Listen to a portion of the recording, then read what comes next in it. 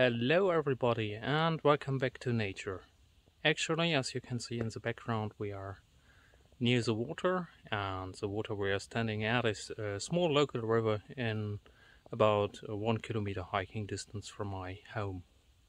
And why am I taking you over here today? Well, I have to admit that I was hesitating whether I should take this video or not, but I think it's a good idea, and today I settle to do it, and will show you something that I got into recently, which is crayfish catching with crayfish traps.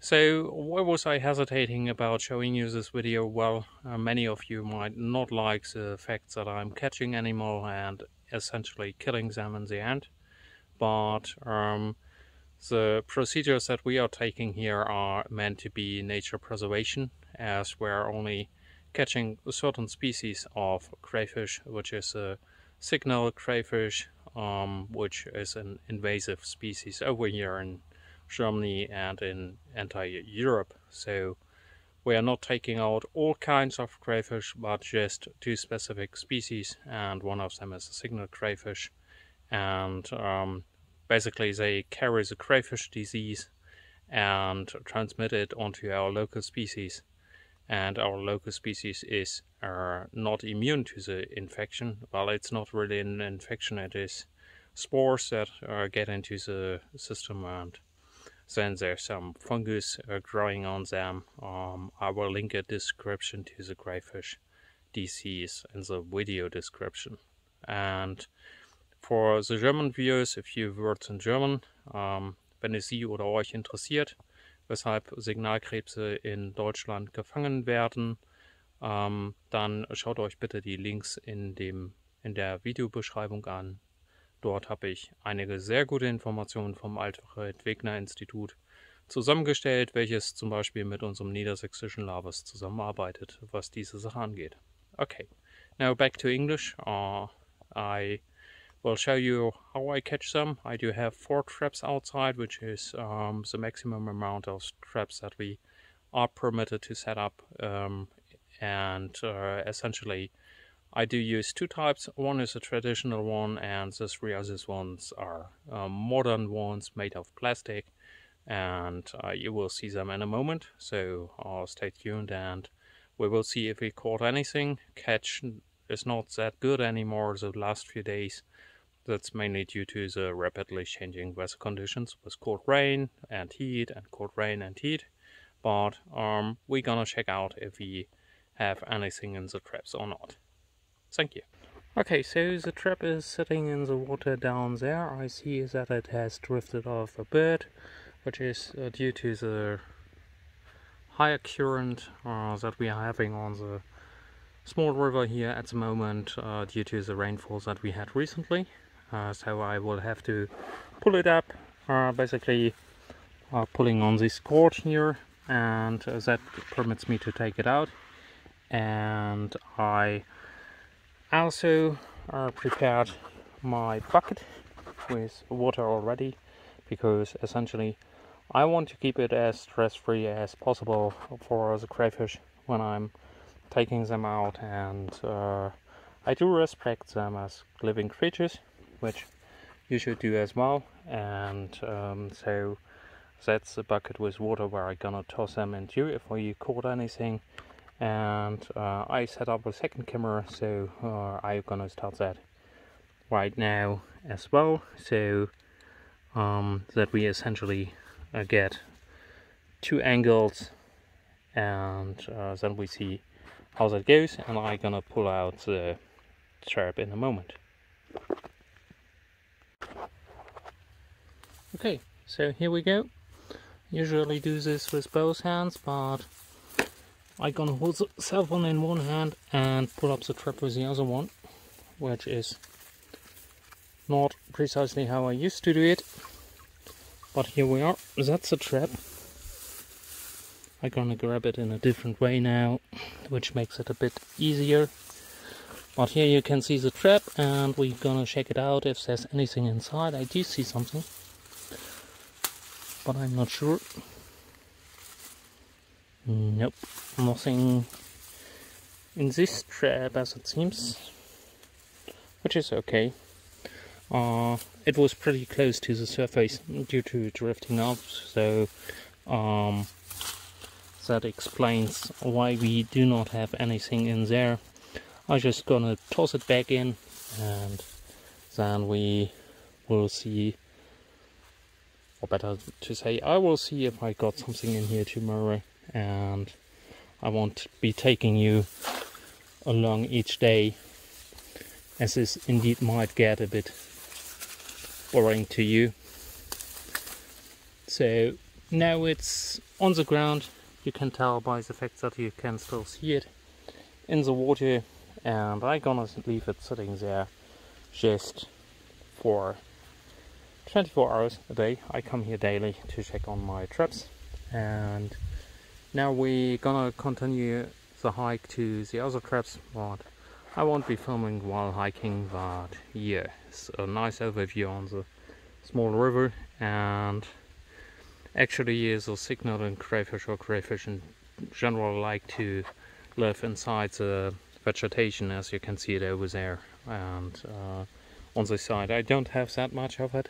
The trap used to be over there, and from there I was able to throw it just over to the other bank of the river.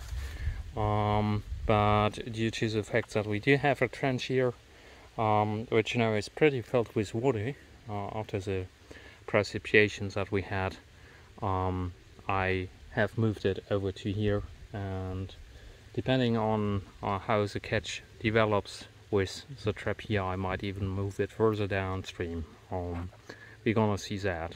But yeah, no catch in trap number 1. Let's continue to trap number 3 and trap number 4. No, it's trap number 2 and trap number 4. The numbering system is a bit odd, but you will understand in a moment, or after I explained. So off to the next traps.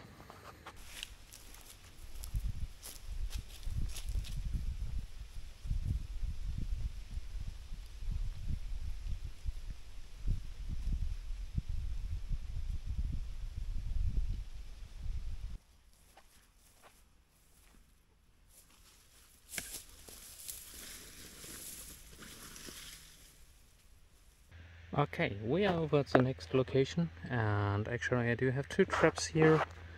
One is down in the water there, you can see it in the water already, like so, and the other one is over there in the vegetation. And we're gonna start with this one. Actually this is trap number 4. Once in a while I had them lined up 1, 2, 3, 4, but then I changed locations, and so the lining up did not work anymore. So I'm gonna get this out of the water, and then we check if there's something inside or not. Okay, here we are. There's nothing inside. Anyhow, this is how the modern fish traps look like.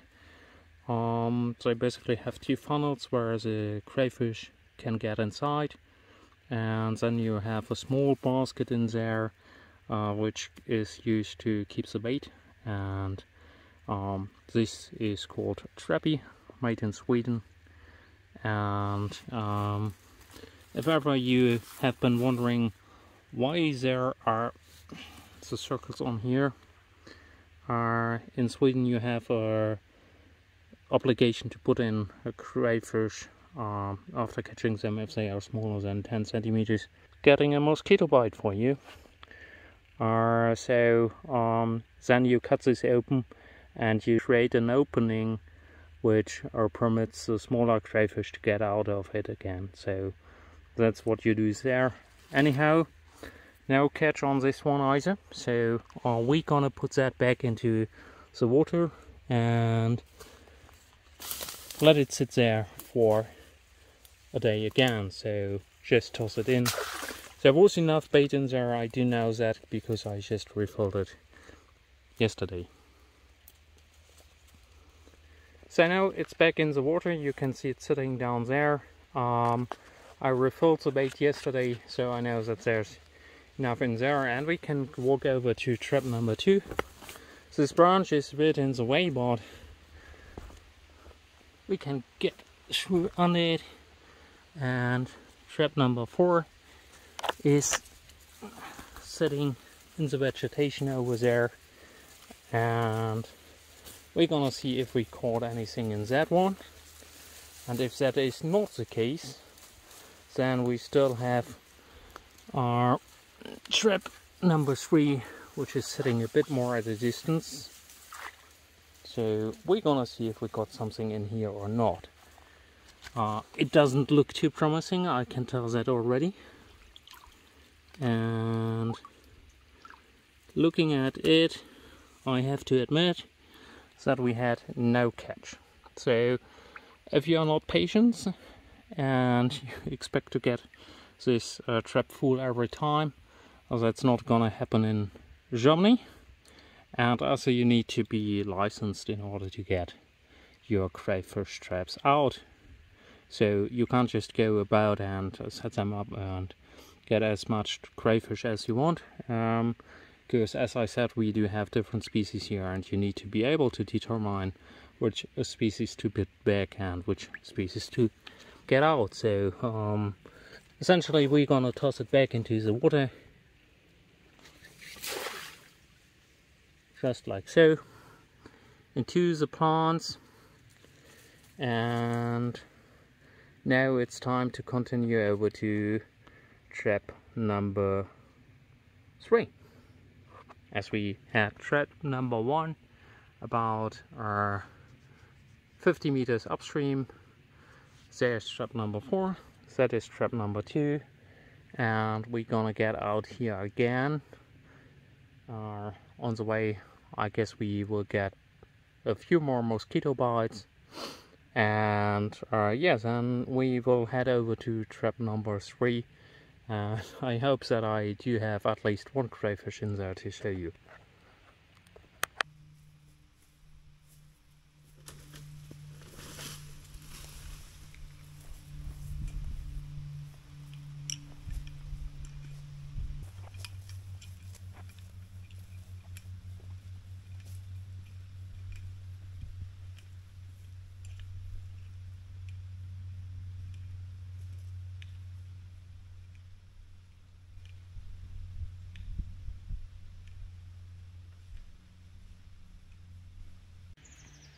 Okay, here we are at trap number 3.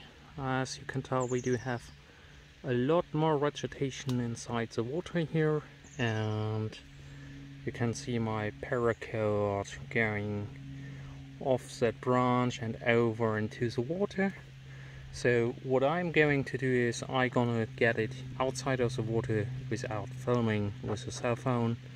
I do have my second camera running as well, so I will just do it through the magic of editing that you can see the progress of getting in the trap while I'm not holding my cell phone, which looks a bit more professional than doing it with one hand.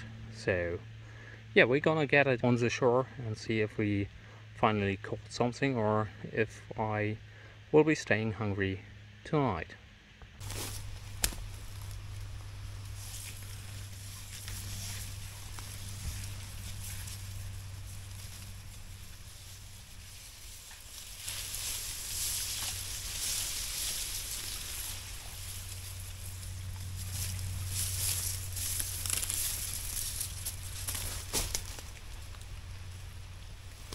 Okay, at least that is what it should be looking like when getting the trap inside.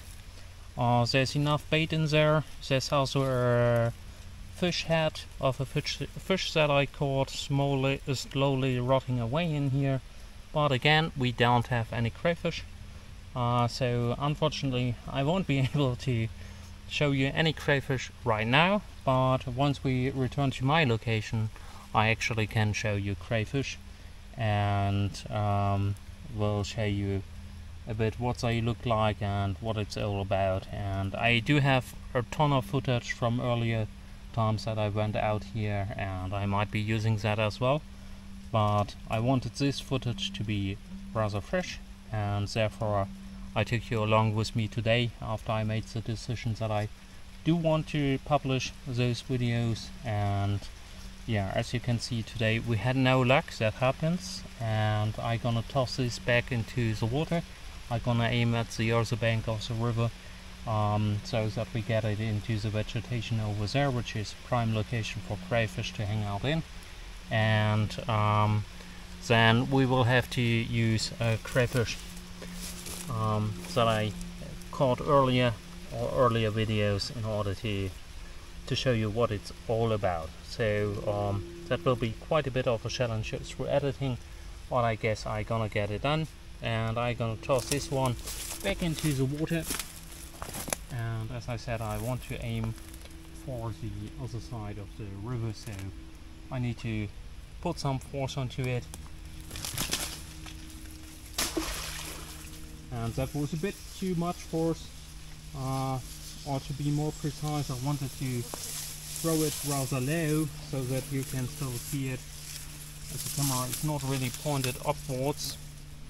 But yeah, as that did not work out, I just gonna change the orientation of the camera a bit, like so, in order to be able to throw it properly and have you watch at the same time. So here's the second take, and this one should work out pretty well, as I'm not restricted in my movement anymore right now. So that should work. And I just noticed that one part of the trap has come apart a bit, so I'm gonna have to work on that first.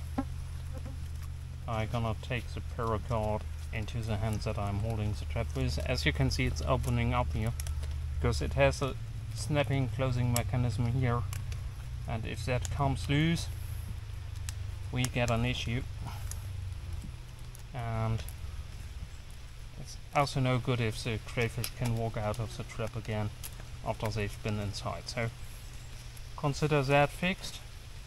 Now I need to make sure that my paracord does not tangle up while I'm throwing it, but that looks pretty decent.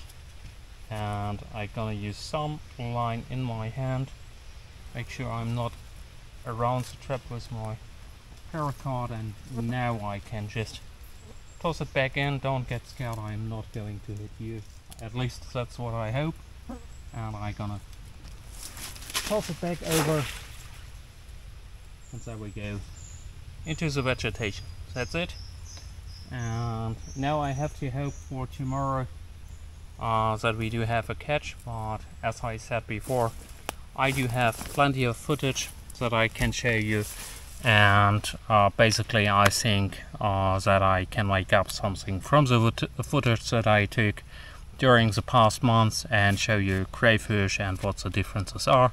So that will have to be done through editing. I can empty the water from my bucket and put it back into my backpack. Like I said, I do not have that much to carry. There we go, water can stay in nature. And yeah, the buckets are quite nice as they are folding ones. And like this, they are pretty compact to go into my backpack. So yeah, sorry I wasn't able to show you a live catch, or well, something that we find in the trap while being out here.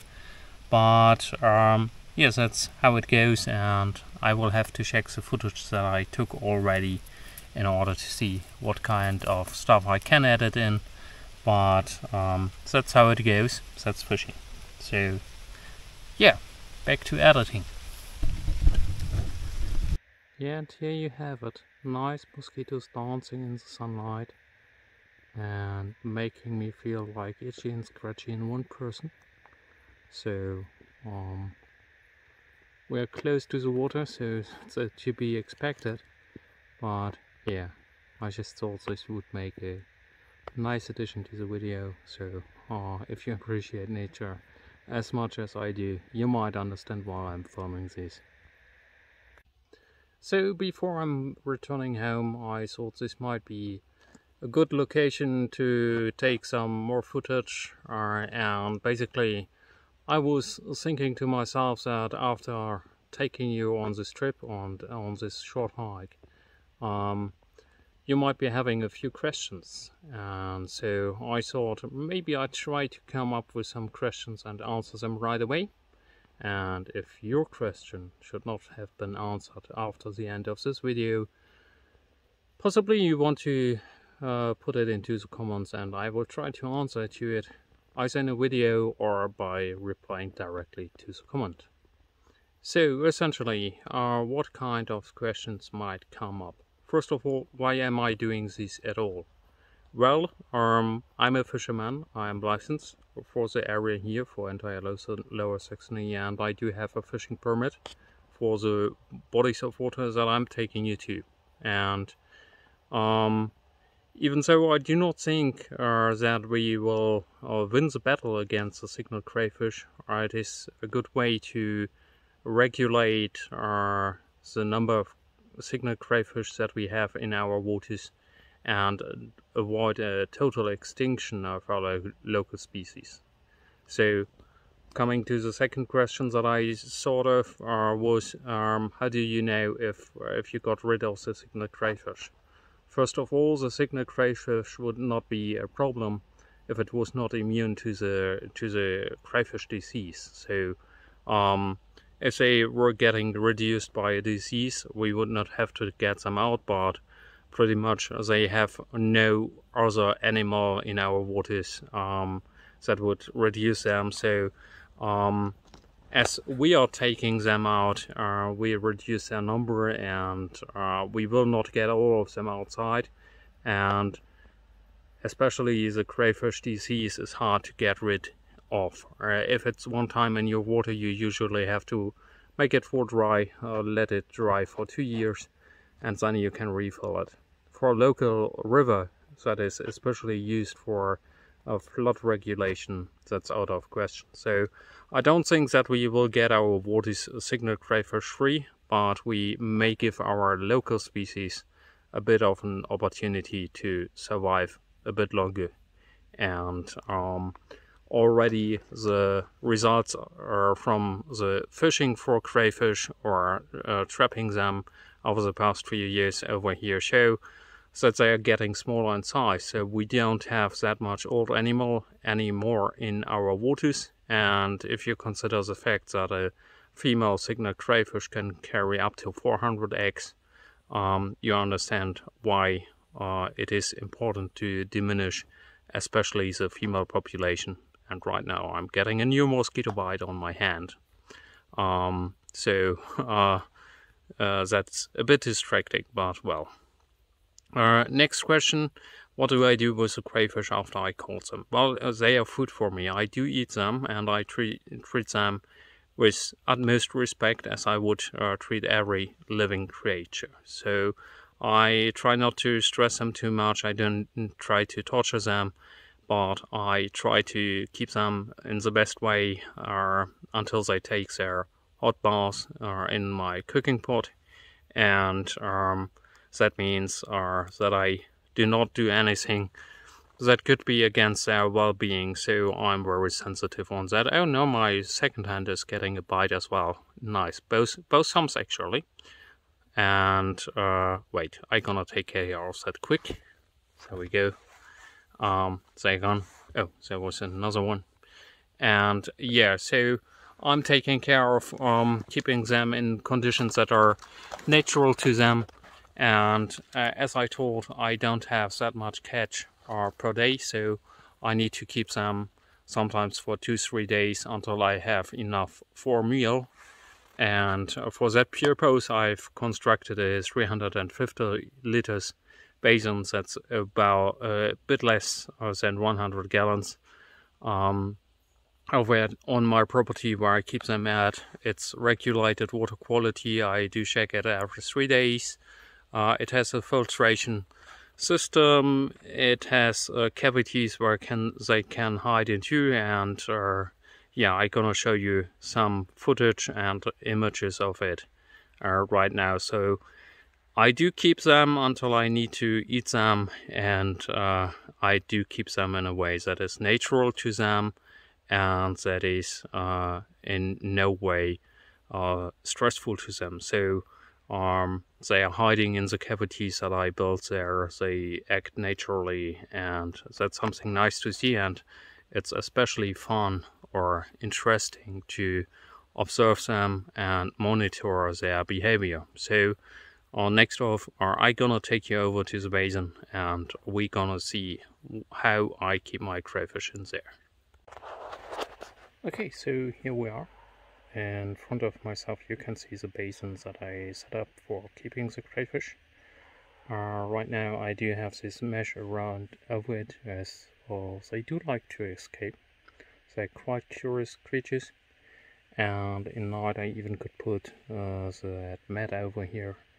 It does have a filtration system which is running very quiet, which is nice, and I do also have air bubbles, so that's quite good. And now if we look into here, you can see a bit of an issue. We do have the glare of the sun shining back at us. That was a fish jumping, because I do have one fish left in here.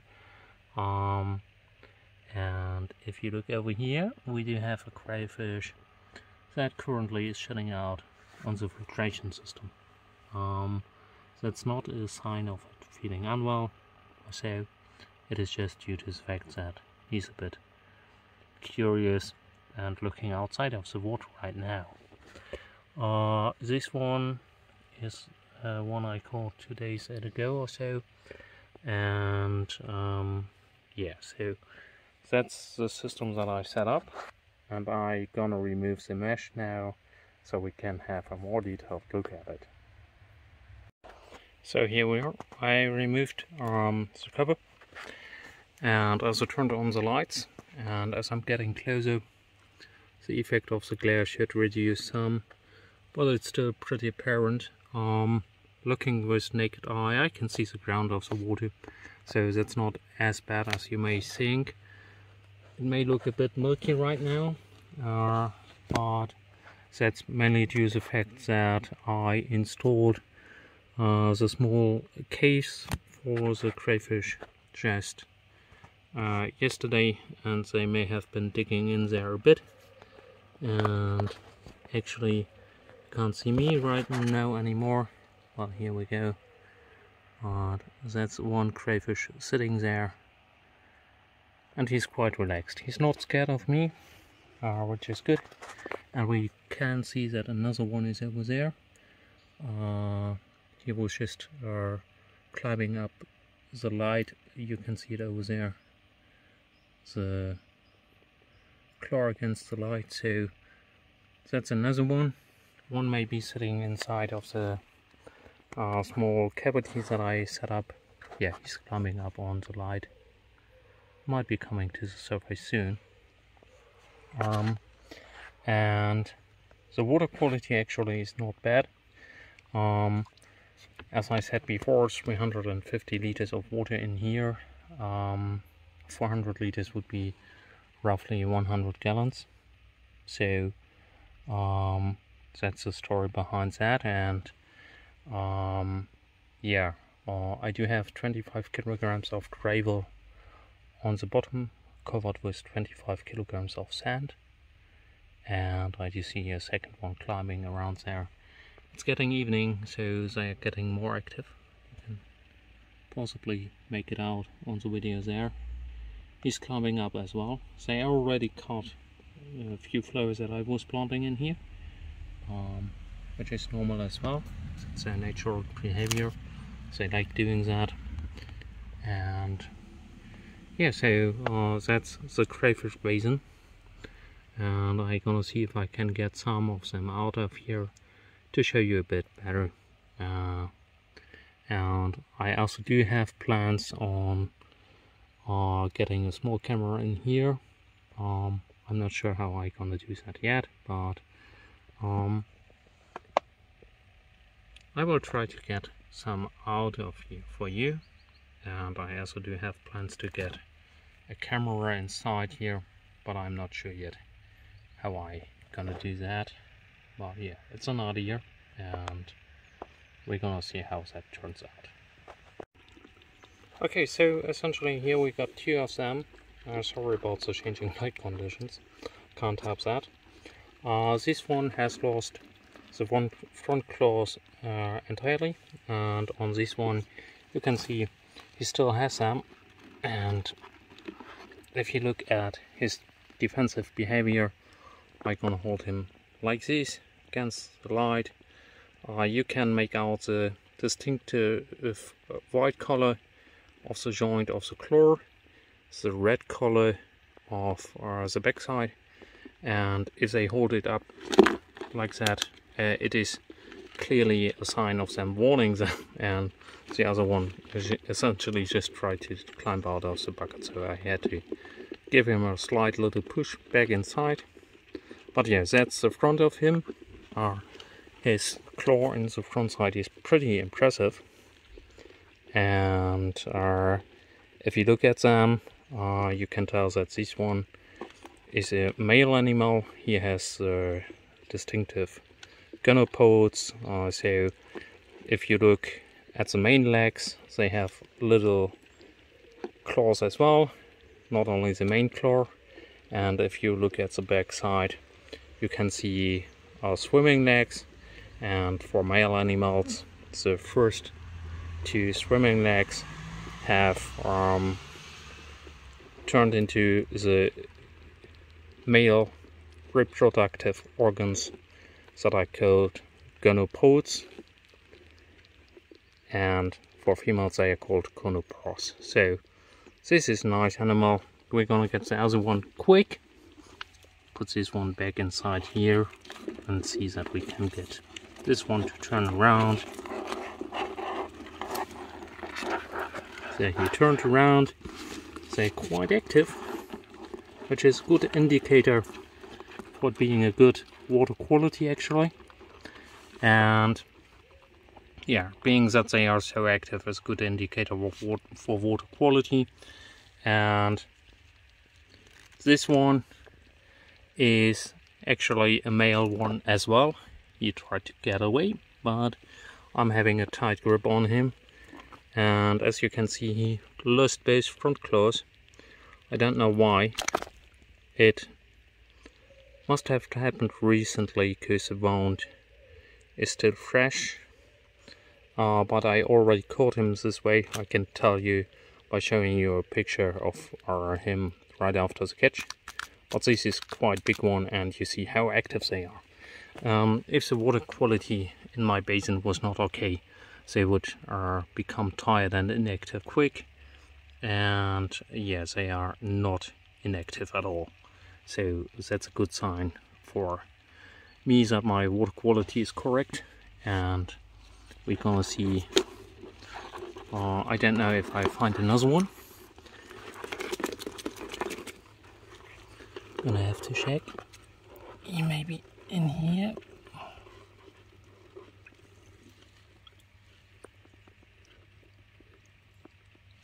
Nope. There should be another one in here, but I don't see him right now, or her right now. I'm not even sure if it was a female or male. But yeah, so that's the basins that I set up, and I keep them in here for the time being that I am not using them for producing yummy food. Yeah, hello everybody.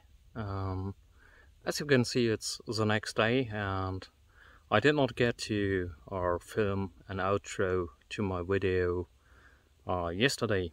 Usually I wanted to go with you to the Crayfish basin in nighttime and switch on the illumination, but I did not get to that, so this is just a quick one. I'm again on the way to my trip, so yeah, if you liked this video, please consider subscribing to my channel, leave a like, and if you have any questions or so, leave a comment. That would be very appreciated. Thank you.